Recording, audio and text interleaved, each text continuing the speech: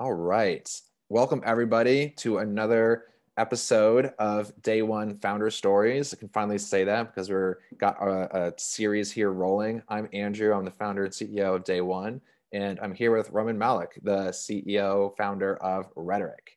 Raman, thanks so much for being with us. Really appreciate you taking some time. Of course. Thank you for having me. Awesome, awesome. So as we do, we're here to kind of unpack early stage founder stories because so much of what gets talked about and bantied about is the stripes and the big companies that are like, it's not even relevant to the vast majority of founders who are just like in the thick of it. You're just in the grind. And so what we want to hear is sort of like what's it been like and what's the real kind of on the ground and everyone's unique story. I know yours is really exceptional of how you've gotten into things and you've been pivoting and learning. And so I'm excited for folks to hear about not just what you're building, but really how. But let's start off with a little bit of what. Like, do you mind sort of introducing yourself and sort of what Rhetoric is and what you're building? And then we'll take it from there. Definitely. And I was part of the second cohort of Day One. We were just talking. There's five happening. Experience. So it's we're losing track of it. But yeah, OG. Second cohort was early days, which was really fun.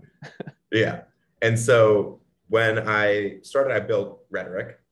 And so Rhetoric's a platform to facilitate feedback on presentations. And we provide feedback on first your spoken communication. So we use speech recognition algorithms using your microphone data. And we give you feedback on how you are presenting, how fast are you talking, how clear are you talking, what do filler words look like. And we combine that with feedback from mentors, peers, advisors, experts on the content and narrative of your presentation. So merging both the AI and the human feedback into one platform. I love that. And we're actually zooming on a very specific audience to kick things off, and that's founders working on their startup pitch. And so I think we both deeply know that early startup success really hinges on that ability to articulate a vision and get others excited about it. Yep. And, it's just so much harder than we think. It's like, okay, I have this idea. Like, cool, tell me about it. And suddenly my tongue is tied and I don't know what I'm saying. So we think with Rhetoric, we can really help founders up level their pitches into something just really succinct and really powerful. That's going to be so needed. Yeah. That's one of the pillars of what we do here at Day One. And we just sort of like scratch the surface of, hey, pitch all the time, pitch often. It's a journey. It's a learning curve. We see it all the time. So tell me a little bit about you and your story. So where were you coming from before building Rhetoric? What was sort of the through line that said, I'm going to be an entrepreneur? And now sort of like what led you to this moment from a career and sort of journey perspective? Yeah, I mean, it's been years in the making, I think. I went to consulting right out of school, so working on other people's products and only for a short amount of time. Did that for 2 years, picked up a good technical skill set. It was data science consulting. And after about 2 years, I knew that, all right, I want to go work on a product I can really get my hands on, be part of, be deeply embedded in a team. And so I moved to San Francisco and joined Lyft. That Lyft for almost 4.5, 5 years, specifically on the growth team.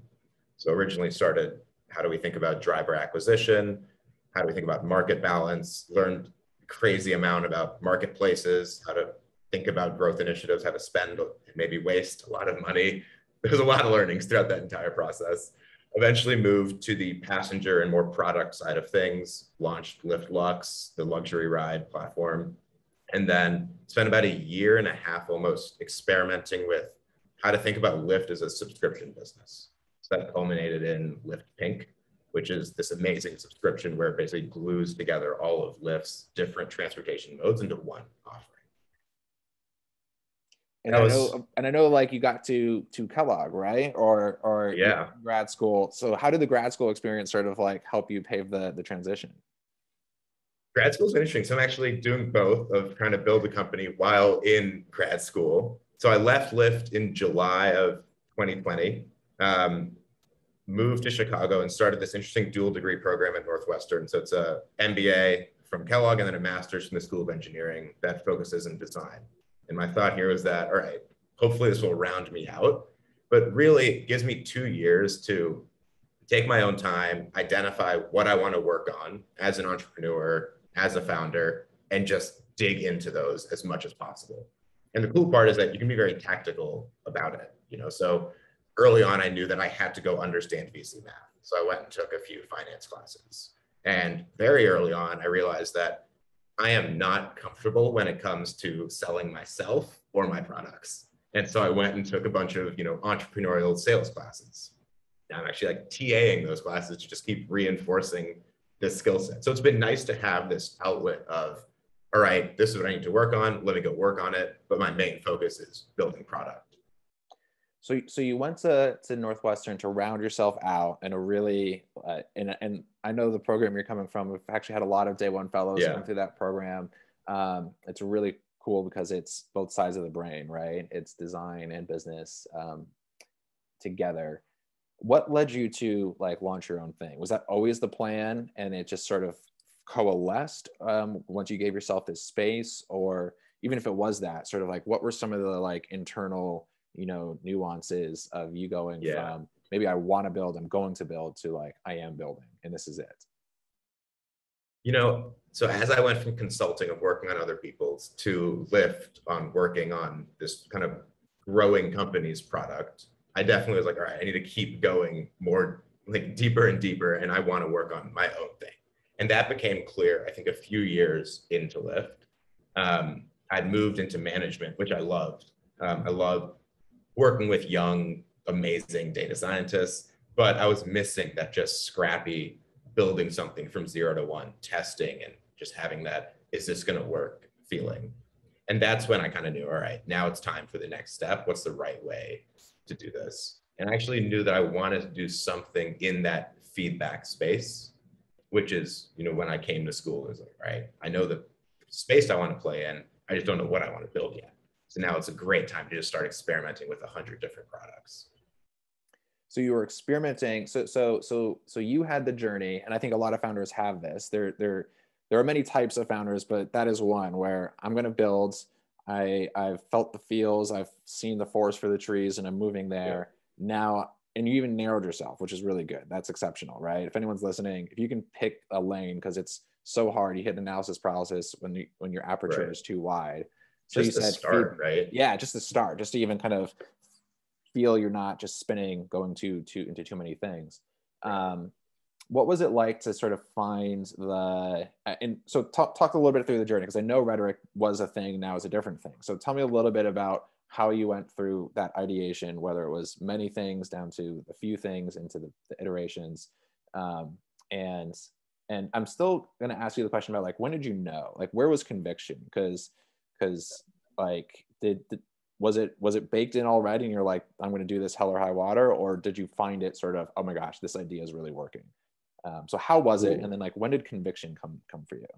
Yeah, it's such a good question.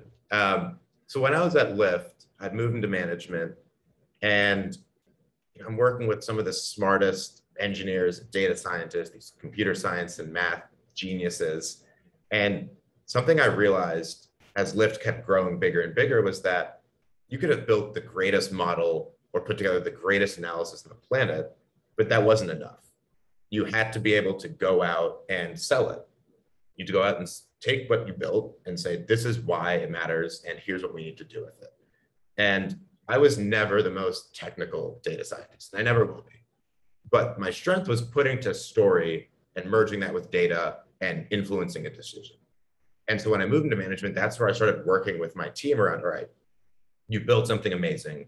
We both agree it's powerful. Let's go sell this. And that's, I think, where this conviction started of, there's an opportunity here to help more people do this. And that's what I loved about management. I actually got so much more satisfaction out of that kind of mentoring and management than putting together the next analysis for Lyft.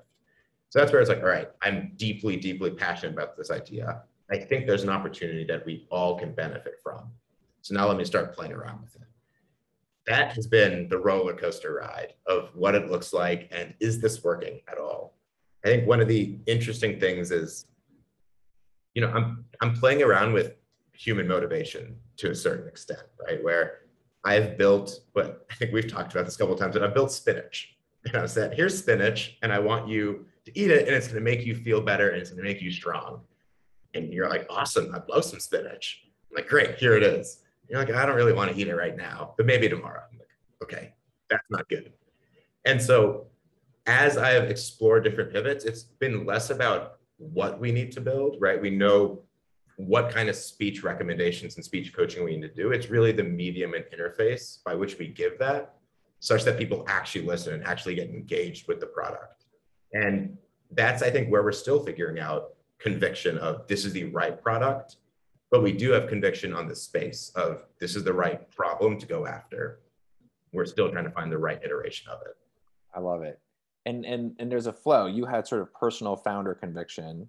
And of course, like this is what happens. I see this all the time. Like an entrepreneur has that moment, but sometimes it doesn't really link up with the space. They get conviction and they choose the wrong space. And I'm like, that's a bad fit. You're not a fit. You need to loosen some of your conviction. You either need to pick a new space or like maybe not be a founder, but you had the founder conviction, you allowed that linkage to the space, then the space became clear. Like you validated the problem, the need.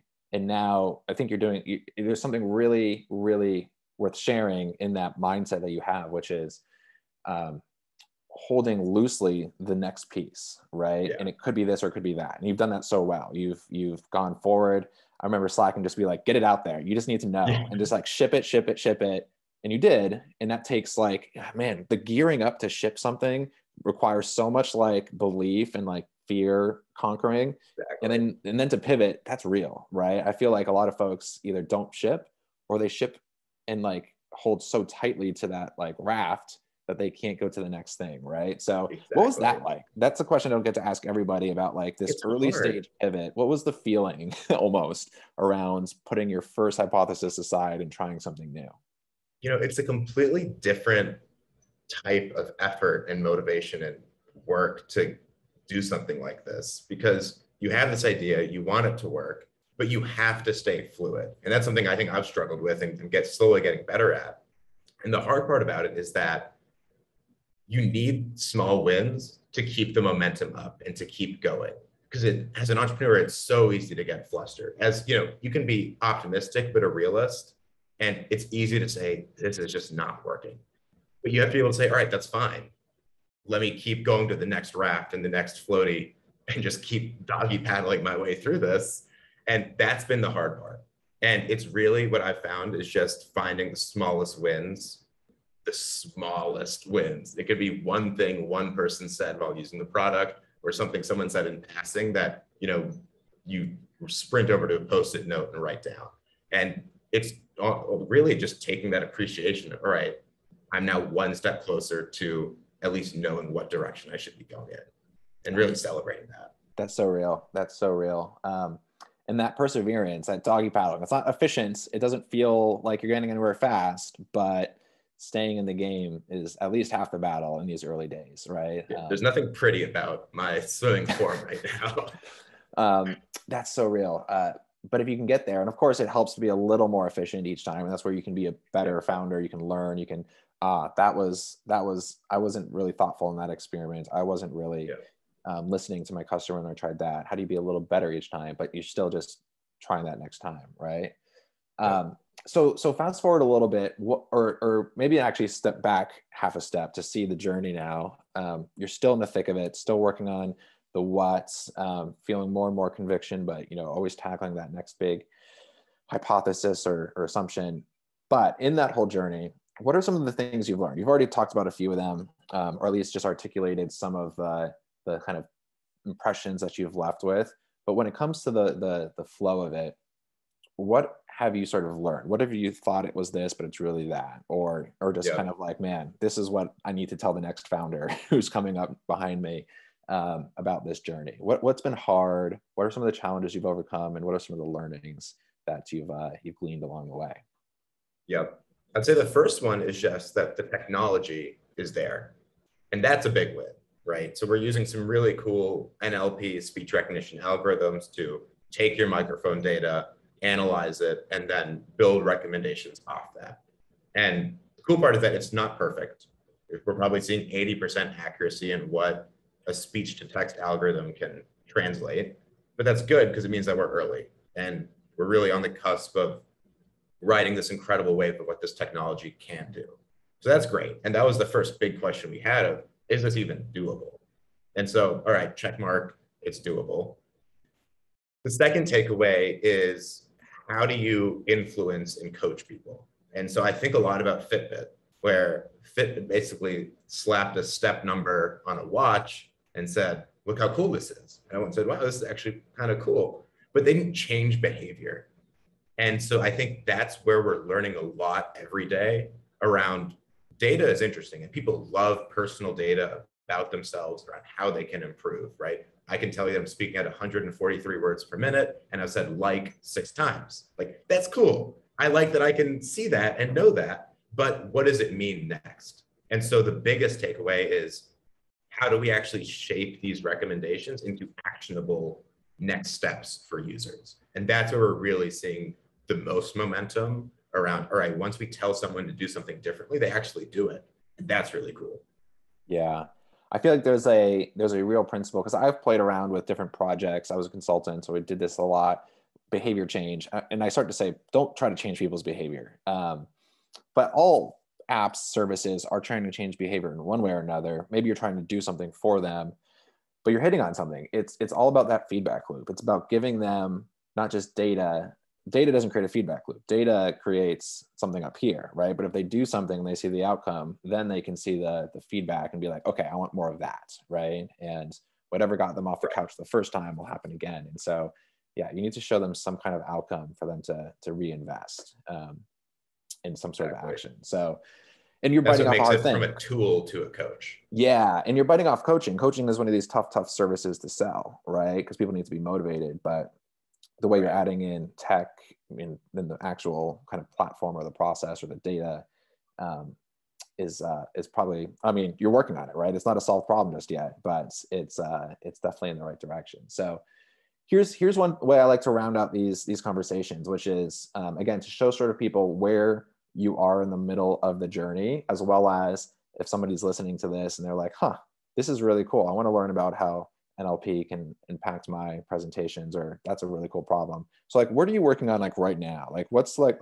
the state of the next thing you're biting off in the challenge? Is it a hire? Is it a specific customer challenge? Like, where are you next? And if someone was like, I want to jump in, they would kind of know what to ping you about. Yeah, it's a couple things. So first, hiring. We are looking for a lead engineer. So open to all conversations if you're interested in NLP, speech, coaching, self-improvement, all that fun stuff. What we're right now building is we're product specing the platform side of this. So how do we merge that AI feedback with human mentorship on the content and the narrative? And so this is a really big design challenge around, how do we actually build something that will scale really well, be intuitive, and really reduce the friction enough. And so would love to talk to designers, love to show you some of the demos we've built out and just keep collecting feedback. And then when we think about where we're going to scale this first, it's 2 founders and 2 startup communities. So if you're either of those 2 people and think this product could help you with your pitch or your presentation or your founder network, reach out to me. Would love to, again, demo and get your thoughts on it as we keep building. Love that. And you're definitely getting the day one boost when you're ready to show folks. It's going to be a really powerful tool, and we're going to be one of your alpha customers as soon as possible. So I love it. This is amazing. Raman, thanks so much for joining us today. Thanks everyone for listening. This was Raman's founder story, building rhetoric, and it's exciting times. Early stage founders are doing some really cool stuff. So thanks for joining us. Thanks for listening. Really appreciate it. Thanks for having me. Awesome. Take care.